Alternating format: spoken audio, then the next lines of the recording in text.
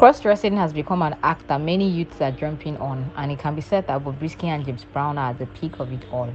In a recent interview, the cross-dresser revealed that Bobrisky threatened to kill him if he doesn't stop being a drag queen. This is not the first time James is accusing Bob of threatening his life. The self-acclaimed Princess of Africa further went ahead to drop his 2 cents on the wealth of his rival, as he pointed out that he knows that Bob is rich, but he doesn't think she is as rich as she claims. James went on to state that Bob is a very popular figure in Nigeria and she always trends. Remember that when James Brown was up and coming, he made it known that Bobrisky supported him with 100,000 naira and he looked up to her as a mentor. But things went south when James became as popular as Bobrisky. During the interview, James made it known that he and Bob fell out when he started receiving threats on his life. Following the rate at which these two always dragged each other, Nigerians have grown tired of them and just see them as crews. Do you think Bobrisky is jealous of James Brown? Do you think Bobrisky is jealous of James Brown?